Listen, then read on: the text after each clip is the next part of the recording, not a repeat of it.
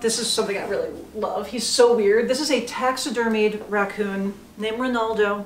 And Ronaldo, my dad got for me. He was like out shopping with my sister and he got her a Louis Vuitton bag. And he's like, we got this for Britta and I found something special for you too. And I was like, oh, great, purse. And he shows up in the driveway of this building with this and he sticks it in the open trunk and just like lets people walk by and watch it, thinking that there's actually a raccoon eating Cracker Jack. And then he just like walks down the street with it and hands it to me. I'm like, thank you. You're watching Homeworthy, where we believe every home has a story. Like and subscribe for more. Hey, welcome to my Upper East Side apartment. Hi, I'm Angelina Lippert, the Chief Curator of Poster House, the first and only museum in the United States dedicated to the art and history of posters. This is the first poster I bought, or actually I didn't buy it. My boyfriend at the time bought it. And then we moved to London, and when we broke up, he threw it in the frame out of the top floor of our apartment, which was the like 5th or 6th floor of a walk-up, and obviously destroyed the frame. And then the new boyfriend and I had to like sneak under stealth of night to grab it from like the street garbage and take it back to our new apartment. So this has survived much. I also love it because it's a female goose mourning her dead husband who's now in the can. So it's like super morbid, which is very much my style. Because this is a poster for pate. Oh yes, I think that's now illegal in New York, so sorry. So this is like a white box kind of rental. There is not a lot you can do with it because I don't own it. So I worked with my friend Bachman Brown, who's a designer in New York. He's amazing, and so he really understood, A, I'm not putting a ton of money into it because I don't own it. And so he was very creative with how we made the apartment my own. This is the Jazz Lounge, which is essentially where all the dancing happens after any dinner party I have, because dancing is an essential component to any event I host. So this is a Cadovius wall unit. It's a mid-century modern piece. I love it because it's huge. Usually having 4 bays is kind of hard to find. And we found this at White Trash Vintage in the East Village, and normally these things are like $5 grand. These are really expensive, but we got it for like around $1,000, which was insane at the time, and I just absolutely love it. All Nabokov first editions. I'm really obsessed with Russian literature and I love Nabokov, so all of his first editions are here, including Lolita. And then over here we have my bar. It's one of many bars in this house. And this one actually is a really funny story because Bachman and I were looking for like a liquor cabinet, a bar, something, and we couldn't find one that was very mid-century that we really loved. And then I found this on eBay and I had to rent a pickup truck with my boyfriend and we had to go to a Jersey toll booth and pick this up from a toll booth worker because he found it in his mom's house. So I love it. And it even has like the original lights fixtures, still lights up. It's like the light bulb from the 50s. So this is like a little reading area I have. I take my coffee here in the morning sometimes on the weekends. This is Bubba, the rubber tree. All the plants have names. I don't have children, I don't have pets, so I'm a plant mom.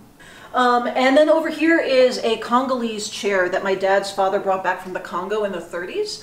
It was always in the house and it looks terribly uncomfortable, but it is like the most comfortable chair for my back. Well, so as I mentioned before, I'm the chief curator of a poster museum in New York. And so this is my wall or cloud, if you will, of vintage posters. They range from the 1890s through the 40s. So this one in particular I love. It's by Leonardo Cappiello. He's known as the father of modern advertising. He changed the way public-facing advertising functioned in the world. And all of these are done via stone lithography, so each color means it was a different pass on a lithographic press. So this is incredibly labor-intensive and precise. And I love this. It's advertising cookies. This one is for a railroad restaurant that had a buffet in Basel, Switzerland, and it looks just like my dad, so that's why we got it. This one is for sparkling wine. This one and this one for Ricards. That's for like the German equivalent of the Four Seasons Grill. And then over here is a war era poster reminding you not to waste food, which is, again, essential component to all my dinner parties. In terms of pricing, how can a poster range? Oh, I mean, posters have a huge price range. Some I've gotten here for like a couple $100. Some, which I don't have here, are $1 million. It really depends. So this is the office. And this room just has a bunch of like fun random stuff. Like for example, this is a mini version of a Ghanaian fantasy coffin. I worked on a show on Ghanaian movie poster painting last year, and so I got really into various forms of Ghanaian art. And one of them is if you live on the coast, there's a tradition of creating fantasy coffins that essentially represent something about you when you were alive. So if you were a painter, you would get buried in a giant paintbrush. And then I was in Nashville and I saw this and I was like, wait, Pa Joe. Pa Joe is the most famous Ghanaian fantasy coffin maker. And I was like, he did minis? So I got this like mini, it like opens up.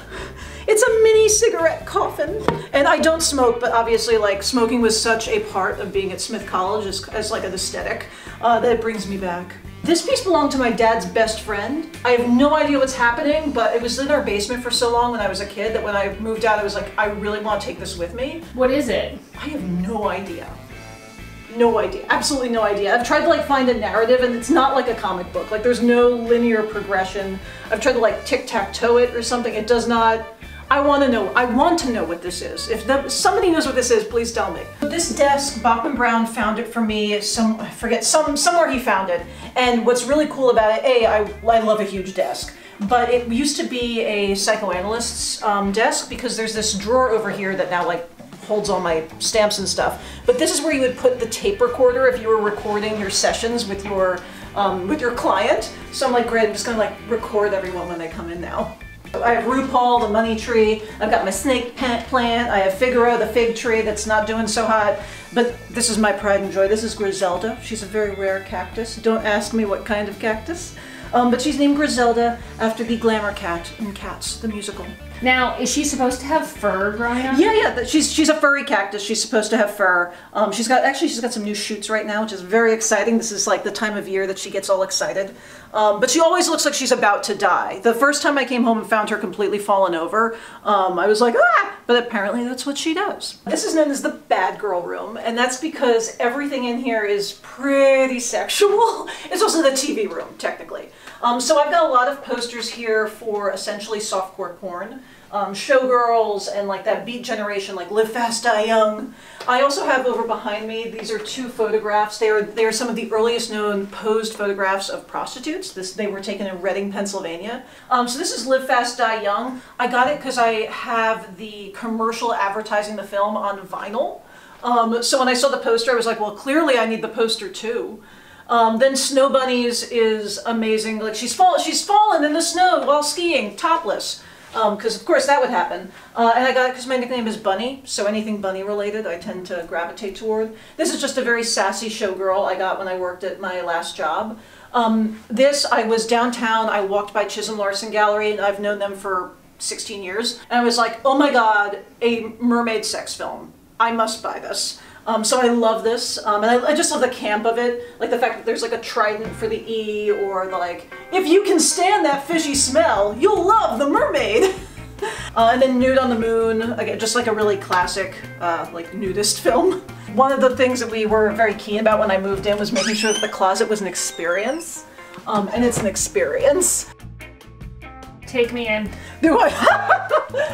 Okay, so we have blouses, we have short dresses, there's a gown closet for the long dresses, and skirts and suits. I wore this when we did a lecture called The Gay Agenda at work about communist, like very communist posters that showcased like gay themes.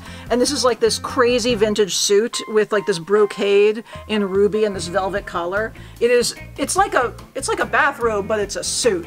Okay, so I was in Thailand a few years ago, and my mom, they were like, oh, you have to have something made if you're in Thailand. And I was like, well, I only like weird patterns. So I found this duck hunting print, and they made me kind of a Donna Reed 1950s housewife dress out of it, which I love. So I was on a road trip with an ex through New Mexico, and we stopped and we found this man's 1950s style like drinking shirt, and it's got all booze all over it. And so this is my official cocktail making shirt. Anything else? Nothing Like, oh my god. Oh, okay, so yeah, you saw this. So I follow bull riding. I go to a lot of bull riding events, and so I was in Nashville, and Manuel, who he took on after like the nudie suit trend, so he made me this custom jacket for bull riding. So it's got the cactus flower, it's got the bull on the back, or rather the steer head, and then there's like a spur with my initials on it, and a horseshoe. So if you go to bull riding, you will see me wearing this. Now we're going into my bedroom. So this is actually one of my favorite posters. It is for the French release of a German public health film on the dangers of syphilis, which I think is very important to remind people when they come into my bedroom. So I love her. So now we're in my bedroom. This is one of my favorite pieces. This is a statue by Leonardo Cappiello. That's the guy who did that cookies poster we talked about earlier.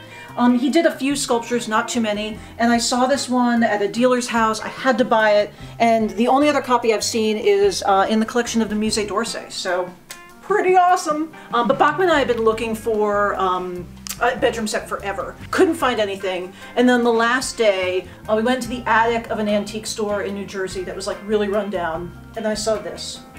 And I immediately texted my mother and I was like, hey mom, how much was your bedroom set in the 70s? And she's like, a couple $1,000. I was like, well, it's $75 now. So this is the exact same bedroom set my mother has in her house that she's had since I was born. Just love this dresser. I'm never getting rid of it. Click here to watch another amazing home tour and be sure to subscribe to Homeworthy.